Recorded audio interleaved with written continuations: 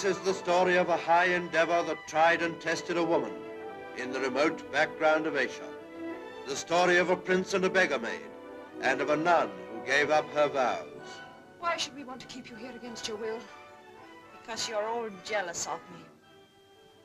Especially you. The clash of strong personalities. I understood you wanted to see me. We want to talk to you on business. Suppose you want to talk to me on anything else.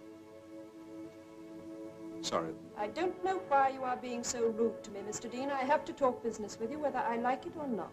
The contrast of present peace and self-denial with the rich memories of the full years that have passed. They renounced the world of men, but found that the world was not to be denied. I gave up my vows. I finished with them up there. I see.